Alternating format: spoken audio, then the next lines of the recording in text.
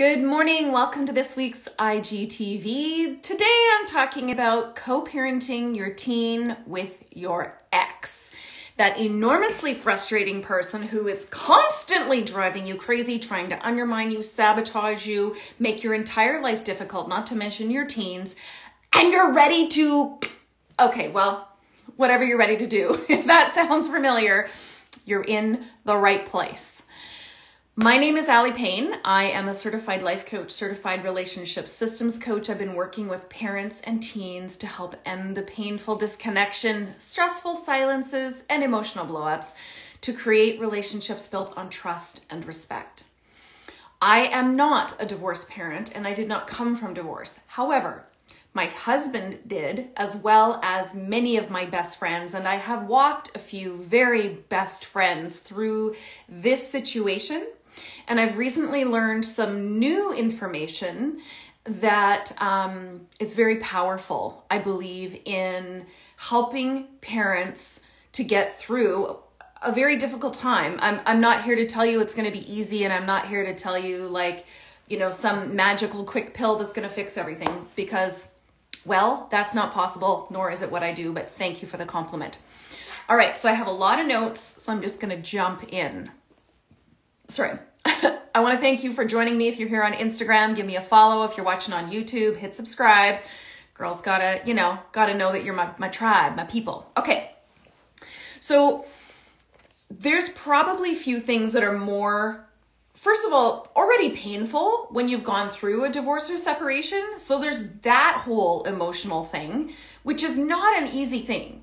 And I have no judgment about that whatsoever. I just want to acknowledge that process in itself of separation and divorce is already emotionally painful. So when you add on top of that, your ex, your co-parent, who feels like they are literally trying to undermine you at every step, they're trying to sabotage you, the price on your teenager is becoming higher and higher. That emotional strain is like Herculean. That's a lot. It's a lot for you to handle. It's a lot for you to have on your shoulders. And it's a lot that you can't necessarily change about them. So I want you to know right now that I see you. That I see the fight that you are putting in to try and create the best life possible for your teenager, to try and be the best parent that you know how to be for your teenager, in spite of someone who feels like they're spiting you, and the amount of emotional energy that takes. So I think that's really important, again, to say that this is not easy.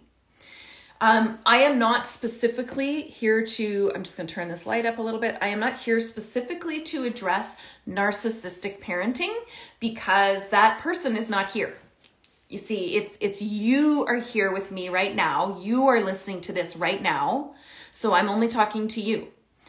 You cannot control or fix your ex. Period. Nor can I, because again, they're not here. And if they don't want to be part of the solution, that's their choice. They have a choice. So you're here now. So I can give you these tips and you can take them or leave them. But if you thought you were coming here so I could tell you how to miraculously change the mind of your ex, or teach them the wrongs of their ways, or have them see how right you are, or how much they're hurting your teen, I'm sorry.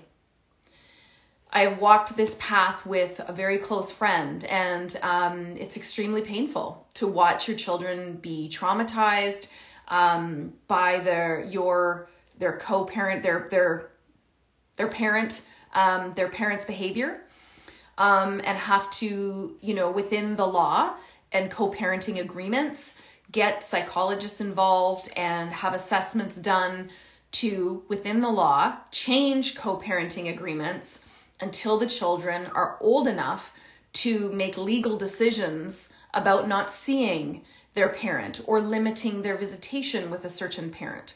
So I'm not going to go into any of that because I cannot possibly know the law in every single place of every viewer here. I encourage you to use whatever avenues and access you have possible if you feel like that's you. But please work within the law or the limitations of that as much as possible so that you end up getting the outcome that you want instead of undoing what was possible because you did something else. So that's all I will say. All right. Okay. Moving on. Are you ready? Okay.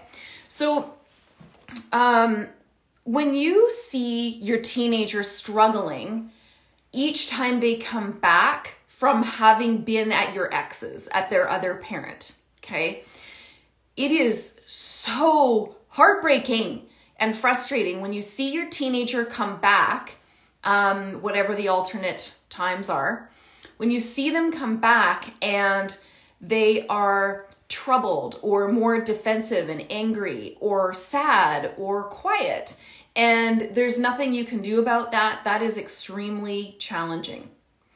And what I'm hoping today is to give you the tips to alleviate that as much as possible, okay? I know that it's awful. Okay, so let's jump in. So this is a perspective that I've learned recently that I want to share, that I think that really opened my eyes. Now, I know my husband has told me this in a lot of ways, but I don't think I quite heard him in the way that I heard this new perspective. I know that you are right about your way of parenting. And you're right about how right you are, and you are right about how wrong your ex is. What a crappy parent they are, or, you know, how these certain things that they do are completely sabotaging you or completely sabotaging your teen's mental health. I know that you're right about how right you are, and you're right about how wrong they are. Okay? That's cool. I get that. There is more to this, though, because the more you are right about how right your parenting is and how wrong your ex is, the more you are polarizing your two homes. You're polarizing them, which is only creating a harder, more difficult experience for your teenager. And because it's so different. And yes, this is exactly how this can feel when you're married. This is how it can feel when you're married. I totally agree. So yes, you could use these tips if you were married. Yes, good question. Just because you are right about how you want to parent, and you truly believe your ex, or perhaps your partner, is wrong about how they parent, the more that you dig into that, the more polarized you become, and the more confusing and more difficult this becomes for your teenager, okay? What you are doing is compensating. You are polarizing to compensate for what you disagree with what your ex is doing. You're not just being the world's best parent. You have probably taken it to a whole other level, like it's an Olympic event now, to be the best parent because you're compensating for what you believe is your ex being the world's worst parent.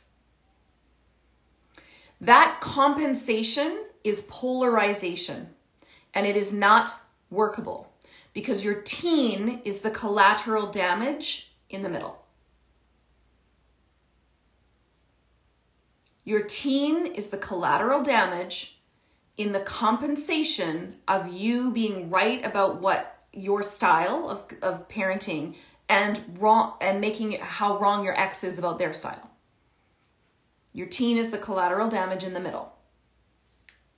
And I know you probably just said to me, so I'm just supposed to let it go then? I mean, you have not met my ex and you have no idea what a trashy parent they are. And if you did know, you would never say that to me. Maybe. I do believe you're a great parent. I really do, because you're here and you're listening to this. And that to me makes you a parent who's caring and courageous and at least curious about different perspectives and learning new skills and tips. So I already believe you're a good parent. I don't need you to prove it to me. I don't think your teenager needs you to prove it to them either, actually. I'm just saying. So you don't need to let your parenting style go. You don't need to just be like, oh, okay, well then I'll be like exactly like him. And like I have to. What I'm saying to you is be authentic in what feels right for you as a parent. But if you are parenting from the mental mindset that you need to compensate for how wrong or crappy your ex is, it's not going to work. That's not actually parenting in a way that's probably authentic for you. That's probably parenting in a way that has gone beyond what's authentic to you because you're trying to compensate or be right. Okay? Then there's also compensating in a different way. There's compensating where you become an inauthentic version or parent version of yourself.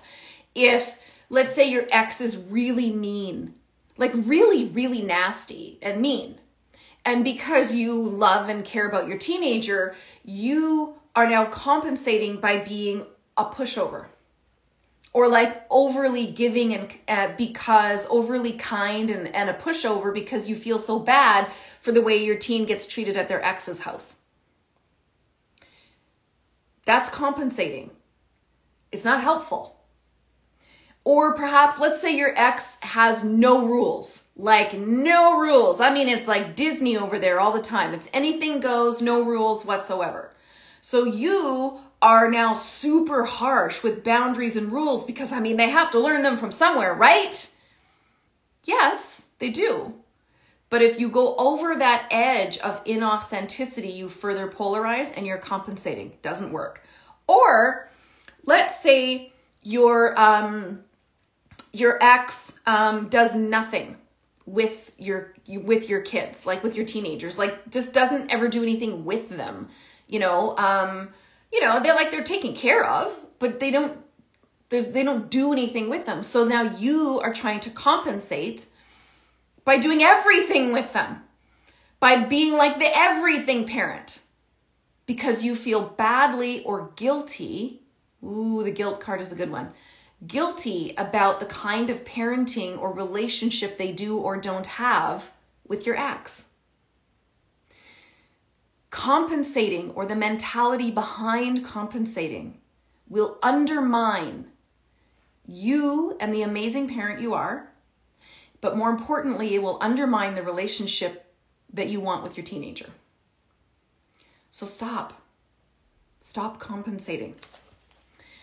Here's the teenage perspective that I learned a few days ago, and I'm going to tell you it was eye-opening for me.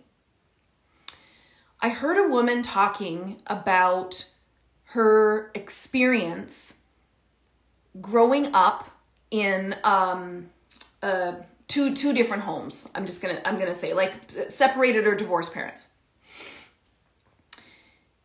She said it was like living in a no-win situation. Because I'm going to go with a polarized example for right now, which was partly her example, okay? It was like living in Russia in 1 week, okay? A communist country, cold, Russia. And the next week, she was in the Bahamas. And then the next week, she was in Russia. And then she was in Bahamas. And then she was in Russia. And she was in the Bahamas. And she said it was exhausting, emotionally and mentally exhausting. To go from Russia, where there's one language, there's a cold climate, there's very different customs in a communist country, to the Bahamas, where it's warm, the climate is different, the clothing is different, very different language, very different customs. To go from the Bahamas to Russia week after week and be expected to change on a dime from being Bahamian to being Russian overnight, or the moment that the other parent came to pick them up. They were supposed to just like change cultures quickly. And she said it was emotionally exhausting and near impossible. And what was worse was if she forgot something at one of the other's houses, then the other parent was always upset because it was out of their way to like bring that other thing there, or if they, forgot something in a backpack, or if they wanted the clothes or something to wear that was at the other's house. It's like, she said, imagine if you and I did that. We went from Russia to Bahamas every week. Okay, just imagine for a second. So it would make sense for us to not keep everything in one suitcase, right? It would make sense for us to leave things in the Bahamas and then leave things in Russia and just take like a carry-on back and forth, right? And so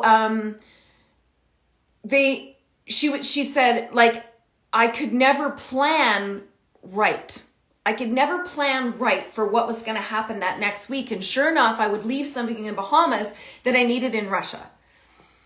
And then it was on me. Then all of a sudden I was an irresponsible teenager because I forgot certain things, but I was going back and forth every week and I could never get it right. She said, I'm speaking as if I'm her. Yeah, Taylor, it is the assimilation time, the adjustment time. She said she was never allowed an assimilation period. It was just expected. She would just be Russian or Bahamian, but she would never, there was no allowance for that living in a polarized parenting situation. There was no assimilation time. And she couldn't ever get it right. So that part was exhausting. Trying to, then there's, if your teenager prefers one culture over the other, which I promise you they will, please try not and take that personally. Your teenager, like every other human being, has a personality style, love languages, attachment style. So they're automatically going to assimilate to one parenting culture more than they are another parenting culture. That doesn't mean you're a bad parent or they're a bad kid. That's normal human dynamics. So can we just not take that as personally, okay? She also said that eventually it got so exhausting that she was never allowed to find who she was, which was hard enough in a developing teenage brain when their self-identity, which requires self-reflection, and they only develop an adult brain mature version of self-reflection during adolescence when their brain is growing and developing. So all new hardware, well, not all new, but a lot of new hardware and a lot of new software going in up there. And she said that figuring out who she was became even more challenging the more polarized the parenting situation, because the parents were more focused on who was the better parent and who was the crappy parent, who was right about their parenting style and who was wrong about their parenting style. And it left her in the middle with very little room to figure out who she was, which, in case you're wondering, is already hard enough as a teenager. Because she had to spend more energy assimilating to the two different cultures. Why? Because it is normal and natural in our brains to seek love and approval from our parent or primary caregivers, even when they are abusive. That is psychologically proven. It is normal and natural to seek love and approval from a primary caregiver, even if you think they are the world's worst parent. So here she is going between Russia and the Bahamas, doing her best to assimilate, to seek love and approval. And in doing so, couldn't figure out who she was. So she acted out more. She acted out because she was trying to be the best child in a polarized situation, and there was no winning. There was no winning, because what if who she was more Bahamian? That's just who she was, and that is a natural, normal thing. But then she had to go live in Russia every week. But she wanted love and approval from Russia, but she wasn't getting it. She was always told she was wrong and not doing it right and not meeting expectations because she wasn't Russian enough. And then she'd go to Bahamas and she felt like, ah. And so then that parent made up that the teenager loved them more. Do you see where I'm going with this? I'm not saying this is easy. And I'm not saying you ever have to agree with the way that your ex parents. You can think it is textbook awful.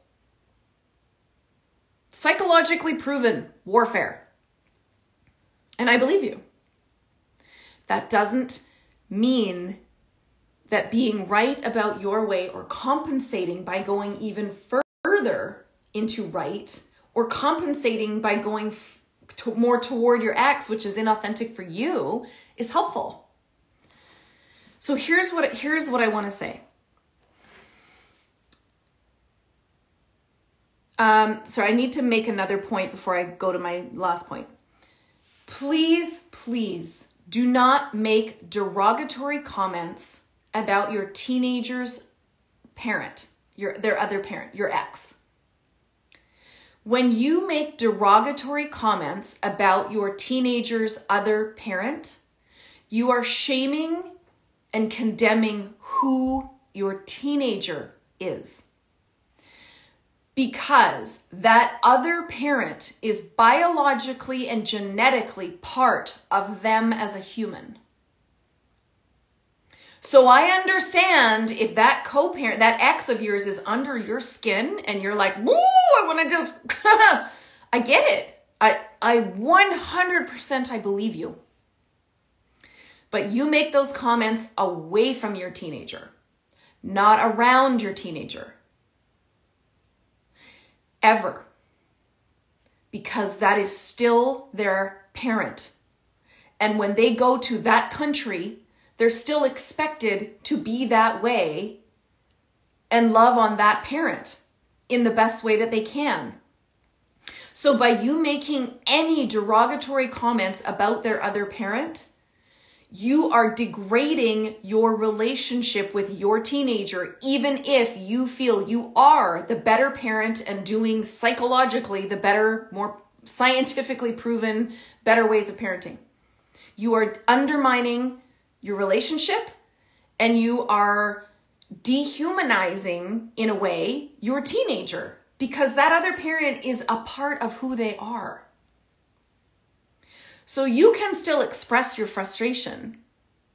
You can still express, that you're feeling frustrated and you're not sure how to make something, but you keep your dissonance with your ex away from your teenager. I don't care if you want to be besties with your teen, and I don't care if you talk about everything so you're going to no. 100% no. Don't do it. And here's the catch. If your teenager has clued in to the fact that your ex, their other parent, is maybe not the best parent, and your teenager says to you, mom or dad or whatever, oh my gosh, they suck at this. They constantly are like, whatever. You do not get on board with that. You simply empathize and validate your teenager. And you say, honey, I'm sorry that happened. That would be really hard to hear your mom or your dad say that. I'm sorry about that. How else did that feel? Or what would you like them to have said to you?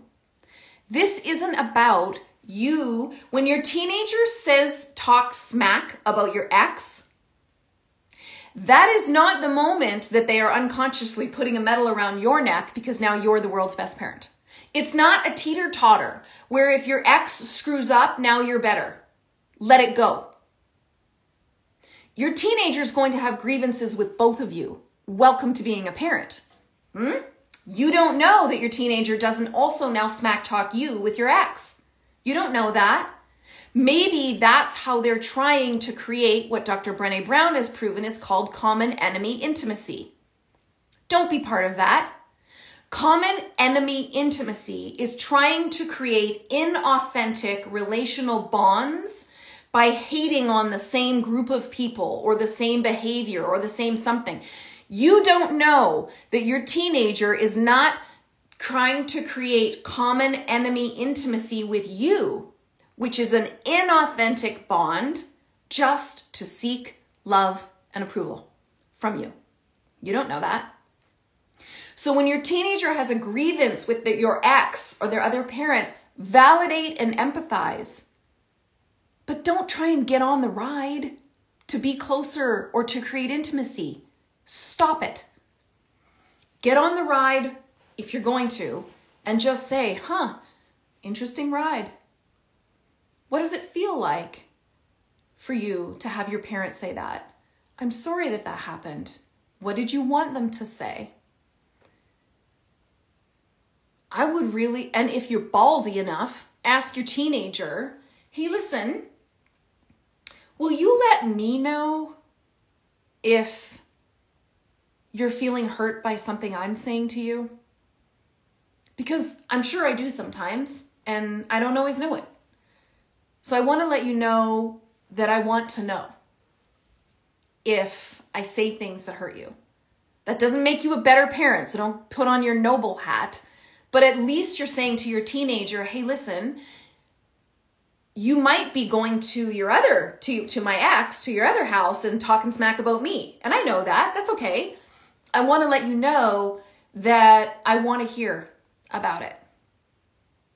In this house, I want you to know you can say those things. You don't have to wait till you leave the house. Okay? So empathize and validate. But do not start saying derogatory things about their other parent. To try and create inauthentic relationship bonds through common enemy intimacy. Stop it. Empathize and validate. And you're like, Allie, this is all good, but you've never met my ex. They're terrible. They're awful to my teenager and they screw them up and they're all blah, blah. Yeah, okay, I get it. But the minute that you start dogging their ex, you are degrading and dehumanizing them and who they are, because that person is a part of them. And don't you think for a second that your teenager's not already thinking, dear God, what if I turn out like them? Because I know that genetically they're a part of me.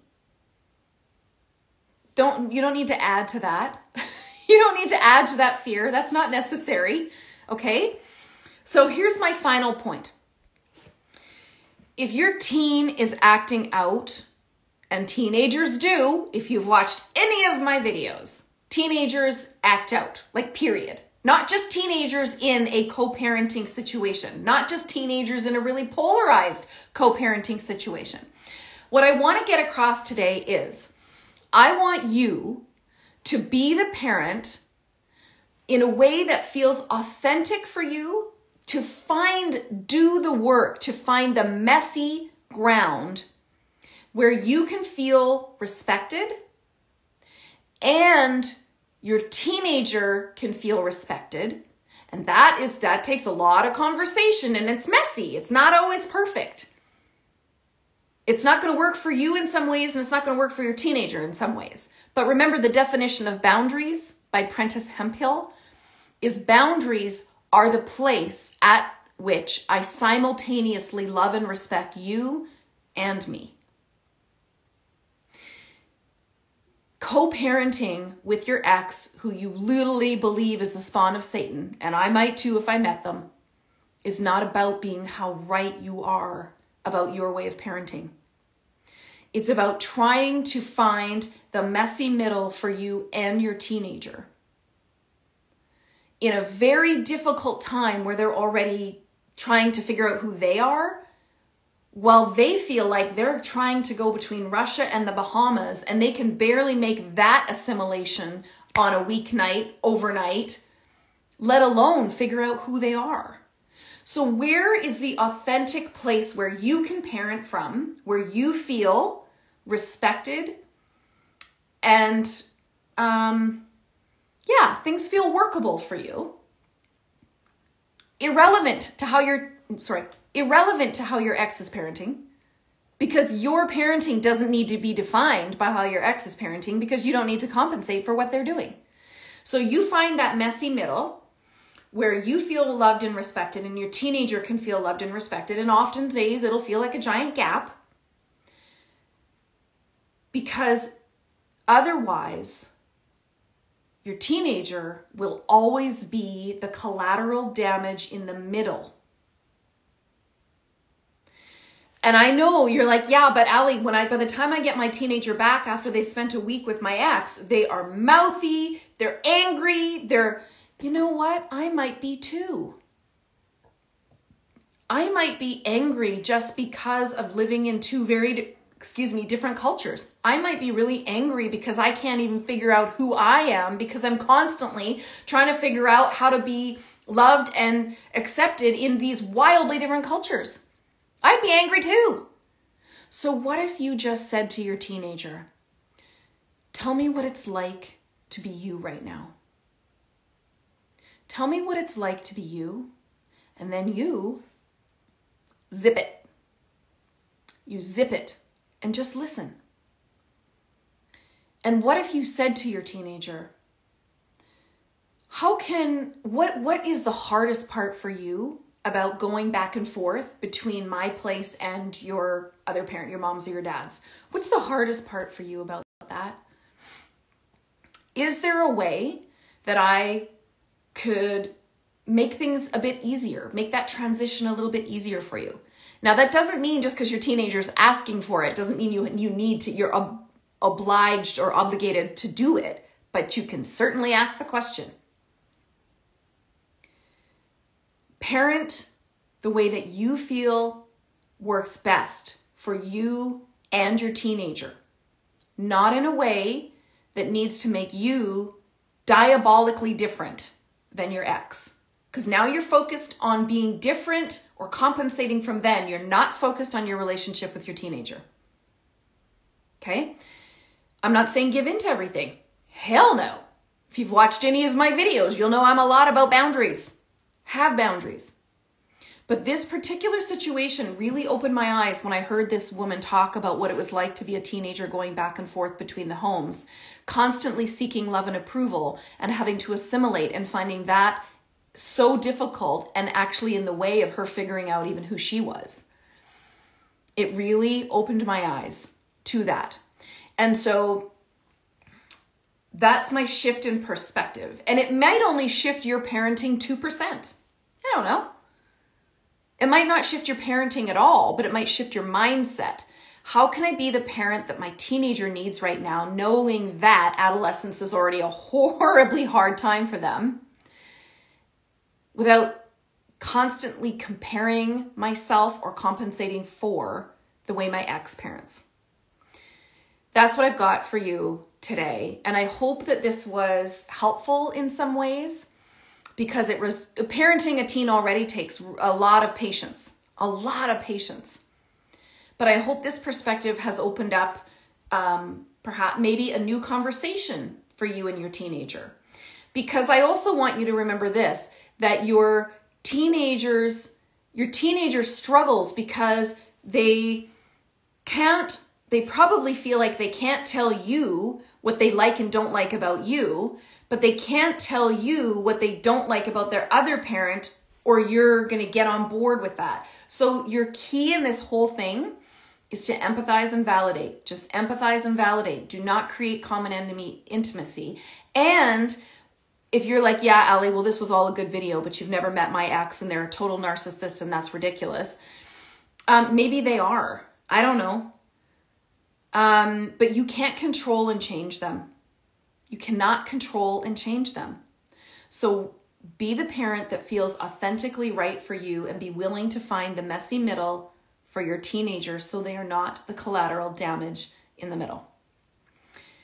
Again, this is not easy. It's not easy, and it might not be ever. So keep doing the best you can, and you will get through it, likely with a relationship, a meaningful relationship with your teenager. Thank you so much for joining me here today. If you have any questions or comments, I would love if you post them below along with your insights when I will post them up on my Instagram, this video up on my Instagram at Allie Payne. If you're watching on YouTube, thank you so much. Hit the subscribe button. You can catch me every Wednesday at 2 p.m. on TikTok, 2 p.m. Pacific. You can catch me here on Instagram at 11 a.m. Pacific every Thursday. And I post these videos on my YouTube channel at Allie Payne, and my website is alliepayne.com. You can find tons of resources there under the Work With Me menu, programs or resources. If you want to book a session with me, that's under the Work With Me menu. And if you hit the link in my bio, you will find very similar menus, Work With Me, programs, or online resources. So thank you so much again. I wish you all a wonderful weekend, and I will see you right here next week, 11 a.m. Pacific on Instagram. Bye, everybody.